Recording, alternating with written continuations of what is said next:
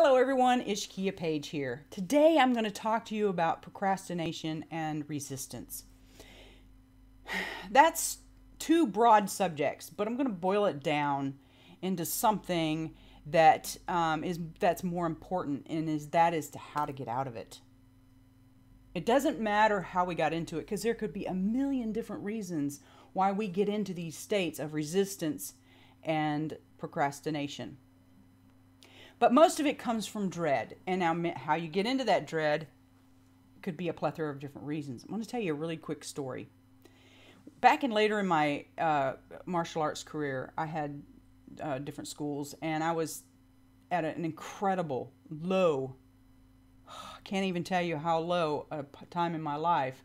And all of my life intention, all of my life investments, everything changed. They just were non-existent. And I was getting ready to teach 3 classes, and it started with kids, adults, and then another specialization class. And so there was a lot of people out there in the dojo, on the sidelines, in the self-improvement library. The kids were out on the mats, kind of rolling around. And I absolutely dreaded going out there. I had total resistance. I energetically couldn't even accept in that bright energy that I so much taught. I taught this energy. I taught this way of living. But I was totally resistant to it. So I get out there, and I remember trying to smile, and the soul, my spirit had totally left my tissue. And I remember my muscles in my face creaking when I was trying to smile. There was no energy in it. That's how resistant that I got. And now, you may not always get to that point, that extreme point, but it doesn't matter. It all builds up, and that has bad detrimental effects. This is just an extreme example. So I'm standing in front of this class, bright shining faces. And I remember this little boy in particular, he just absolutely glowed. And I'm getting goosebumps just thinking about this. And I kind of went off on a journey. Right there, standing up in front of him, getting ready for class. And long story short, I'll come back from the journey, and I realized that everybody's faces had kind of like concern in their face. And I realized my intention for life didn't exist anymore. And then as a result, I had no investment. I mean, most people start out with an intention or a goal in life and then build everything around it. But you don't always have that luxury. You can do it both ways. So what the root of the problem was in this particular case is because all of that was gone, I didn't bother to add a remedy for that. And the problem is I had whys. I needed to teach these class because blah, blah, blah, blah, blah. But I had no living whys.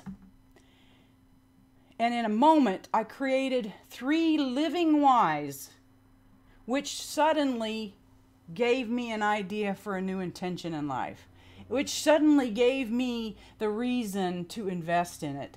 And I will tell you this, that was the most amazing class out of traveling all over the world, teaching and learning. That was the most amazing class I've ever had in my life, or taught in my life.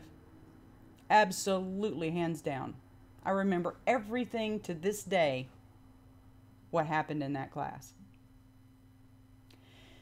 When you take out the trash, why do you take the trash out?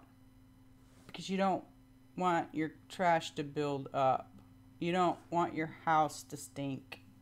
You don't, on and on and on. Those are good whys, but they're dead. So now when you take out the trash, use that time to create a new living why. Take out the trash and I take out the trash because it is my time, my peaceful time to figure out what I'm going to do, the one thing I'm going to do today to invest in my career. Or the one thing I'm going to do today to help someone else. So what am I going to do today? Or reflect on what I could have done, but instead of go, oh my gosh, what regret, turn it around into another living why. Today, I can invest in blah, blah, blah, or use that time for something living. And then suddenly, taking out the trash or any other menial piece of life becomes living and vibrant and in motion. So write down 3 things you dread in life. And then write down 3 whys right off the top of your head as the reason why you go ahead and do them anyway. Now, if you go through those whys and they're dead, replace them with living whys. It will totally get you out of procrastination, resistance, if you really give it an effort, if you make it mean something, if you make it something that's in motion. I hope you create an amazing day. Bye-bye.